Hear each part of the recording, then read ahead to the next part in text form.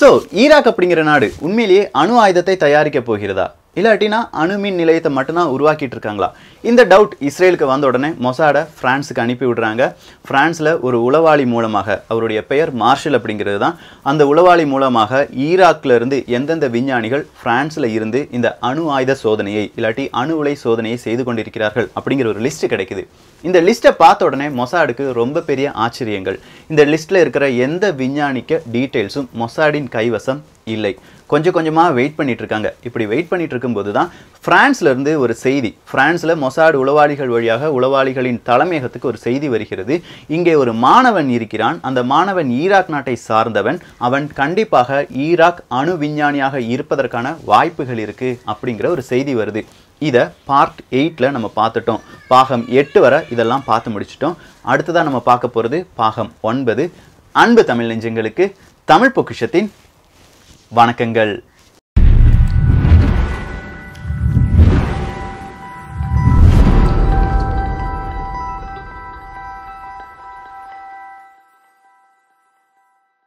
ஈஃபன் ஹலீம் அப்படிங்கிற ஒரு மாணவன் தான். இவர் ஈராக் நாட்டை சேர்ந்தவர். பிரான்ஸ் நாட்டில் ஏதோ படிச்சுட்டு இருக்கார் அப்படிங்கிற போர்வையில் இங்கே வந்து அணு ஆயுத சோதனையை செய்து கொண்டிருக்கிறார். இந்த ஈஃபன் ஹலீம் அப்படிங்கிறவர் ஒரு அணு ஆயுத விஞ்ஞானி தானா அப்படிங்கிறத மொசாடு ரொம்ப பெரிய அளவில் மோப்பம் பிடிச்சு கண்டுபிடிச்சிட்டாங்க.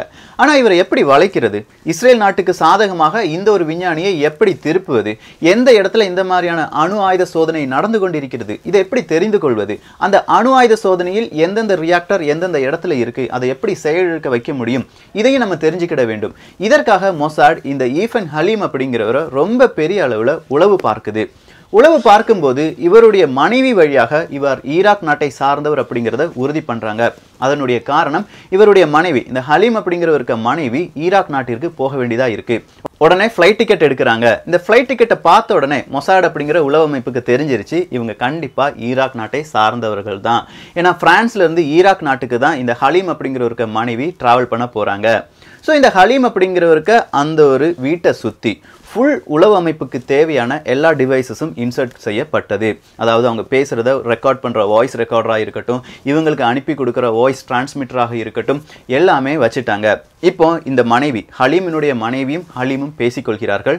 நான் ஈராக்கு போகிறேன், நீங்கள் இங்கே பத்திரமா இருங்க. யார்கிட்ட? ஹலீமிட்ட சொல்கிறாங்க, நீங்கள் இங்கே பத்திரமா இருங்க. அதே மாதிரி நீங்கள் இந்த பிளே பாய் அப்படிங்கிற அந்த ஒரு கேரக்டரை கொஞ்சம் அடக்கி வைங்க, நீங்கள் கொஞ்சம் சபல புத்தி உள்ளவங்க, ஸோ பெண்களிடம் கொஞ்சம் பார்த்து பழகுங்க அப்படிங்கிற ஒரு வார்த்தையை ஹலீம் மனைவி ஹலீமை பார்த்து சொல்கிறார். இந்த ஒரு வார்த்தையை மட்டுமே மொசாட் ஏஜென்ட்டுகள் பிடித்து விட்டார்கள். ஓகே, இவனை பெண்ணை வைத்து வளைத்து விடலாம் அப்படின்னு சொல்லி ஒரு பெண்ணை ஏற்பாடு செய்கிறார்கள், ஒரு பெண் உளவாளியை ஏற்பாடு செய்கிறார்கள். ஹலீம் எப்போதுமே ஒரு பேருந்தில் தான் அவங்களுடைய ஆஃபீஸுக்கு போவாராம். இந்த காலேஜுக்காக இருக்கட்டும், அந்த காலேஜுங்கிற பேரில் அணு ஆயுத சோதனையாக இருக்கட்டும். ஸோ இந்த பேருந்து நிறுத்தத்தில் திடீர்னு பார்த்தா ஒரு பெண், அழகான பெண் வந்து நிற்கிறாள். அதை பார்த்துட்டு எல்லாருமே ஜொல்லடிச்சிட்டு இருக்காங்க. ஹலீமும் சேர்ந்து அந்த பெண்ணை ரசித்து கொண்டு இருக்கிறார். ஆனால் திடீர்னு ஒரு கார், ரொம்பவே ஆடம்பரமான ஒரு கார் வருது. அந்த பெண் அப்படியே அந்த காரில் ஏறி போகிறாங்க. இப்படி ஒரு நாள் நடந்துச்சு. அடுத்த நாளும் இந்த ஹலீம் அந்த பெண்ணை தேட ஆரம்பிக்கிறார். அதே பெண் அதே இடத்துல வந்து நிற்கிறாங்க. மறுபடியும் அதே கார் வருது, அந்த காரில் ஏறி போகிறாங்க. இப்படி ஒரு நாள், 2 நாள், 3 நாள், 10 நாட்களுக்கு மேலே ஹலீம் இந்த பெண்ணையே வாட்ச் பண்ணிட்டே இருக்காங்க. எப்படியாவது அந்த பெண்ணிடம் போய் பேச வேண்டும் அப்படின்னு சொல்கிற நேரத்தில் தான் 11வது நாளாக அந்த பெண் வரவே இல்லை. அந்த பெண் வரல அப்படின்னு சொல்கிறத விட அந்த பெண் வேறொரு பேருந்தில் ஏறி போயிட்டாங்க அப்படிங்கிறது சொல்லலாம். ஸோ ஹலீம் அந்த பெண் பேருந்தில் ஏறி போவதை பார்த்து விட்டார். எப்போவுமே ஒரு கார் வருமே, அந்த காரில் தானே இந்த பெண் போவாள், திடீர்னு இவ பேருந்தில் போகிறாளே அப்படின்னு சொல்லி இவன் யோசிச்சுட்டு இருக்கும்போதே அந்த கார் வருது. கார் வந்து நேராக ஹலீம் முன்னாடி நிற்கிது. ஹலீம் முன்னாடி நின்ன உடனே, இங்கே ஒரு பெண் நின்றுட்டு இருப்பாங்களே, அவங்கள நீங்கள் பார்த்தீங்களா அப்படின்னு கேட்கும்போது ஹலீம் சொல்கிறாரு, இப்போ தான் அந்த பெண் பேருந்தில் ஏறி போகிறாங்க அப்படின்னு சொன்ன உடனே இந்த காரில் இருந்த அந்த டிரைவர் சொல்கிறாரு, இப்படித்தான் இந்த பெண்களுக்காக நம்ம எவ்வளோ வேணாலும் வெயிட் பண்ணுவோம், ஆனால் நமக்காக இந்த பெண்கள் வெயிட் பண்ணவே மாட்டாங்க அப்படிங்கிற மாதிரி. அதாவது இவர் லேட்டாக வந்ததாகவும் அந்த பெண் அதற்காக கோபித்து கொண்டு இந்த பஸ்ஸில் ஏறி போனதாகவும் இவன் சொல்கிறான். இதை ஹலீம் நம்பவும் ஆரம்பிச்சிட்டாரு. ஹலீம் நம்பின உடனே நீங்கள் எங்கே போகிறீங்க அப்படின்னு சொல்லி இந்த டிரைவர், காரில் இருக்கிற டிரைவர் ஹலீம்கிட்ட கேட்குறாரு. ஹலீம் சொல்கிறார், நான் இந்த இடத்துக்கு போகணும், இல்லை நானே உங்களை ட்ராப் பண்ணுறேன்னு சொல்லி அந்த காரில் ஹலீமை ஏற்றுறாரு. இப்படி ஏற்றின பிறகு இவருடைய இந்த பிரயாணம் இந்த ஒரு கார் டிரைவர் கூட ஒரு 2 நாட்கள் 3 நாட்களாக தொடர்கிறது. இப்போ இந்த டிரைவர்கிட்ட வந்து ஹலீமுக்கு தேவை இந்த பெண்ணின் அட்ரஸ், இந்த பெண்ணின் ஃபோன் நம்பர். ஆனால் இந்த ஒரு டிரைவர் யார் அப்படின்னு கேட்டிங்கன்னா மொசாட் உளவாளி. ஸோ ஹலீம் கூட இந்த மொசாட் உளவாளி ரொம்ப பெரிய நட்புறவை பாராட்டுகிறான். ஹலீம்க்கு வீட்டுக்கு வருவாங்க, மொசாட் உளவாளிகளின் வீட்டுக்கு ஹலீம் போவார். இப்படி இவங்களுடைய நட்பு பெரிதாக பெரிதாக ஒரு கட்டத்தில் ஹலீம் நான் ஒரு அணு ஆயுத விஞ்ஞானி தான் அப்படிங்கிற உண்மையை யார்கிட்ட சொல்லிட்டாங்க? இந்த மொசாட் உளவாளிகள்கிட்ட சொல்லிட்டாங்க. ஆனால் மொசாட் உளவாளிகளுக்கு தான் இது முதல்லயே தெரியுமே. அதன் பிறகு இந்த ஹலீம்கிட்ட இருந்து என்ன வேணும் அப்படிங்கிறது தான் இவங்களுடைய பிரச்சனையே. ஸோ அதன் பிறகு இந்த மொசாட் உளவாளிகள் ஹலீம் அப்படிங்கிறவரை கொஞ்சம் கொஞ்சமாக அவர்களுடைய வலையில் விழ வைத்தார்கள். எப்படின்னா ஒரு ஃப்ரெண்டை இன்ட்ரடியூஸ் பண்ணுறாங்க, இவரும் அணு ஆயுத சோதனை தான் செய்கிறாரு, நீங்கள் எந்த மாதிரியான அணு உலையை அமைக்கிறீர்கள், அதுக்கு டீட்டெயில்ஸ் கொடுத்தீங்கன்னா அதே மாதிரியான ஒரு அணு உலையை இவங்க தயாரித்து வேறு நாடுகளுக்கு என்ன செய்வாங்க, விற்பனை செய்வார்கள், உங்களுக்கு தேவையான கமிஷன் கிடைக்கும் அப்படின்னு சொல்கிறாங்க. அப்போ இந்த ஹலீம் அப்படிங்கிறவர் வேர்த்து விறுவிறுத்து சொல்கிறாரு, இதெல்லாம் பாசிபிள் கிடையாது, நான் எந்த ஒரு விஷயத்தையும் இப்படிலாம் செய்ய மாட்டேன் அப்படின்னு சொல்லும்போது நிறைய பணம் என்பது கொடுக்கப்படுகிறது. சின்ன ஒரு இன்ஃபர்மேஷன், எந்த இடத்துல ஒரு நட்டு இருக்குது, எந்த இடத்துல இந்த மாதிரி ரியாக்டரில் இந்த ஹார்ட்வேரை சொருகியிருக்கீங்க, இப்படி சின்ன சின்ன இன்ஃபர்மேஷனுக்கும் பல கோடி ரூபாய் யாருக்கு கொடுக்கப்படுகிறது? ஹலீம் அப்படிங்கிறவருக்கு கொடுக்கப்படுகிறது. இப்படி ஒவ்வொரு சின்ன சின்ன இன்ஃபர்மேஷனுக்கே இவ்வளோ பணம் கிடைக்குது, அப்போ ஃபுல் டீட்டெயில்ஸை கொடுத்தா நமக்கு எவ்வளோ பணம் கிடைக்கும் அப்படின்னு சொல்லி இந்த ஹலீம் ஃபுல்லாக இந்த ஆர்கிடெக்சர் எப்படி, இந்த ரியாக்டர் எப்படி வேலை செய்கிறது, எந்தெந்த இடத்துல ரியாக்டருக்கு முக்கியமான பகுதிகள் இருக்குது, இது எல்லாத்தையுமே ஸ்கெட்ச் போட்டு யாருக்கு கொடுத்துட்டாங்க? மொசாட் உளவாளிகளுக்கு கொடுத்துட்டார் இந்த ஹலீம் அப்படிங்கிற அணு விஞ்ஞானி. இவ்வளோதான். அடுத்த நாள், அதாவது 1979 வருடம், இந்த பிரான்ஸ்ல இருக்கிற அவங்களுடைய அணு ஆயுத சோதனைக்குள் ஒரு ட்ரக் என்பது வருகிறது. அந்த ட்ரக்கில் நிறைய மொசாட் உளவாளிகள் இருந்தார்கள். மொசாட் உளவாளிகள் கரெக்டாக இந்த ரியாக்டர், இந்த அணு ஆயுத சோதனை எங்கெல்லாம் நடந்துட்டு இருக்கு அதில் தேவையான குண்டுகளை வைக்கிறார்கள். அப்படியே அந்த ட்ரக் ரிட்டர்ன் ஆகுது. மொசாட் உளவாளிகள் எல்லாருமே அந்த ஒரு அணு ஆயுத சோதனை கூடத்திலிருந்து வெளியில் வந்துட்டாங்க. வந்த ஒரு 10வது நிமிடத்தில் அணு ஆயுத கூடம் என்பது வெடித்து சிதறுகிறது. 9 பிளாஸ்டிக் குண்டுகள் ரிமோட் கண்ட்ரோலால் இயக்கப்பட்டு வெடிக்க வைக்கப்பட்டன. எந்தெந்த இடத்துல அடித்தா இந்த அணு ஆயுத சோதனை முற்றிலுமாக முடங்கும்போ அந்தந்த இடத்துல மட்டுமே குண்டு வெடித்தது. இது பிரான்ஸ் அப்படிங்கிற அந்த அணு விஞ்ஞானிகளுக்கும் அங்கே இருந்த நிறைய காவல் அதிகாரிகளுக்கும் உளவு அமைப்புகளுக்கும் ரொம்ப பெரிய அதிர்ச்சியை கொடுத்தது. எப்படி இவங்களுக்கு இந்த ப்ளூ பிரிண்ட் கிடைச்சிச்சு, இதுக்கு பின்னாடி யார் இருந்தா, இந்த ஒரு கேள்வி பல நாட்களாக கேட்கப்பட்டு ஒரு 20 வருடங்களுக்கு பிறகுதான் இதை மொசாட் அப்படிங்கிற உளவு அமைப்பு தான் செஞ்சது அப்படிங்கிறத பிரான்ஸ் நாடு நிரூபித்தது.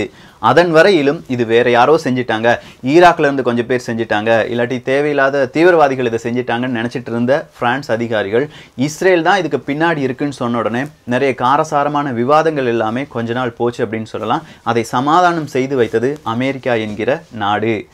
இப்படி ஈராக்கின் அணு ஆயுத சோதனையை தடைப்படுத்தியது இஸ்ரேலின் மொசாட் உளவு பிரிவு. இதோடு ஈராக் நினைச்சா இல்ல, மறுபடியும் அவங்க என்ன செய்யறாங்க, $23 மில்லியன் அளவுக்கு இதுல நஷ்டம் வந்துருச்சு. இந்த ரியாக்டர் வெடித்ததுனால் ரொம்ப நஷ்டம் வந்துருச்சு. அந்த நஷ்டத்தையும் பொருட்படுத்தாமல் மறுபடியும் இந்த வேலையை செய்யுங்க அப்படின்னு சொல்லி பிரான்ஸ் நாட்டுக்கு ஈராக் பிரஷரை கொடுக்குது. ஏன்னா நம்ம அக்ரிமெண்ட் அப்படிதான் இருக்கு, உடன்படிக்கை அப்படிதான் இருக்கு.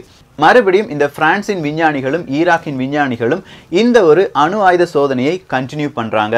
ஸோ இப்போ மெஷாத் அப்படிங்கிற ஒரு விஞ்ஞானி தான் இதற்கு தலைமை அதிகாரியாக இருக்கிறார் என்கிற விவரம் மொசாடுக்கு கிடைச்சிருச்சு. ஆனால் இந்த விடுமுறையும் தாண்டி மெஷாத் அப்படிங்கிறவருக்கு ஒரு ஃபோன் கால் வருது. எங்கேருந்து? இந்த பிரான்ஸ் அணு விஞ்ஞானிகளிடம் இருந்து. திடீர்னு ஒரு கோளாறு வருது, நீங்கள் வந்தால் தான் இதை சரி பண்ண முடியும் அப்படின்னு சொல்லி மெஷாதை கூப்பிடுறாங்க. மெஷாதை கூப்பிடும்போது நான் விடுமுறையில் இருக்கேனே, நான் இப்போ வர முடியாது அப்படின்னு சொல்லும்போது தான் இல்லை இது நீங்கள் வந்தால் தான் சரி பண்ண முடியும் அப்படின்னு சொல்லி அழைக்கப்படுகிறார்.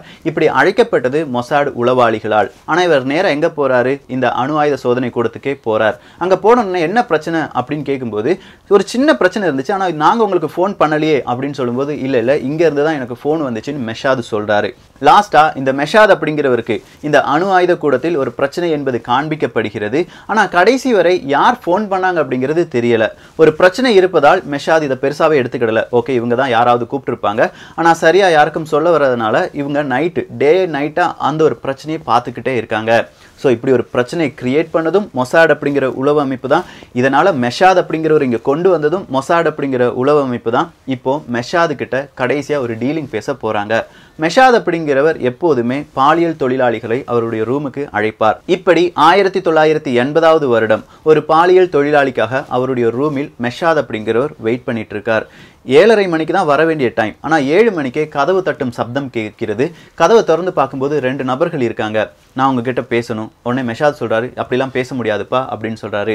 இல்லை நான் ரொம்ப பணம் தரேன், எங்களுக்கு தேவை நீங்க இந்த அணு ஆயுத சோதனையிலிருந்து விலகி கொள்ளுங்கள் அப்படிங்கிறது தான். ஆனால் மெஷாது சொல்லிட்டாரு இது தேவையில்லாத டீலிங், நீங்கள் போங்க அப்படின்னு சொல்லி வெளியில் அனுப்பிட்டு 7:30 7:30 மணிக்காக வெயிட் பண்ணிட்டு இருக்காரு. 7:30 மணிக்கு அந்த தொழிலாளி வராங்க. வந்துட்டு ஒரு ½ அன் அவர் இல்லாட்டி 1 ஹவர் கழிஞ்சு அந்த தொழிலாளி வெளியில் போகிறாங்க. இவங்க வெளியில் போகும்போதே மறுபடியும் இருந்த மொசாட் உளவாளிகள், மறைந்திருந்த மொசாட் உளவாளிகள் மெஷாத் அப்படிங்கிறவரை கத்தியால குத்தி கொல்றாங்க. இவரும் ஈராக் நாட்டை சேர்ந்த ஒரு அணு விஞ்ஞானி தான். இவர் கொல்லப்பட்ட இந்த ஒரு செய்தியை கேட்ட உடனே அந்த ஒரு பாலியல் தொழிலாளி இருந்தாங்க பாருங்க, ஒரு பெண், அந்த பெண் நம்ம தானே லாஸ்ட் அவரை பார்த்தோம், கண்டிப்பா இதை போலீஸ்ட சொல்லணும் அப்படின்னு சொல்லி போலீஸ்ட நடந்த விவரத்தை எல்லாமே சொல்றாங்க. இப்படி சொன்ன ஒரே வாரத்திற்குள் அந்த ஒரு தொழிலாளியும் கொல்லப்பட்டார் ஒரு ஆக்சிடென்ட்ல. இது யாரால் செய்யப்பட்டது அப்படிங்கிறது இன்றளவும் தெரியாமலே இருக்கிறது.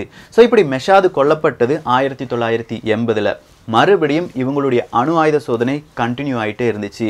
இதனால தான் ஆப்ரேஷன் ஒப்பேரா இல்லாட்டி ஆப்ரேஷன் பேபிலோன் அப்படிங்கிறத இஸ்ரேல் நாடு மொசாட் உளமைப்புடன் சேர்ந்து இஸ்ரேல் நாட்டின் விமானப்படை ரொம்ப பெரிய ஒரு அழிவை ஈராக்குக்கு ஏற்படுத்தியது.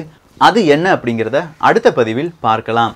ஸோ அடுத்த பதிவு ஆப்ரேஷன் ஒப்பேரா அப்படிங்கிறது தான். எல்லோரும் தமிழ் பொக்கிஷத்தில் இணைந்திருங்கள். தமிழ் பொக்கிஷம் சேனலை சப்ஸ்கிரைப் செய்யாத தோழர்கள் தோழிகள் தயவுசெய்து சப்ஸ்கிரைப் பண்ணிக்கோங்க. நல்லதை பகிர்ந்து நல்ல சமுதாயத்தை உருவாக்குவோம். நன்றி, வணக்கம்.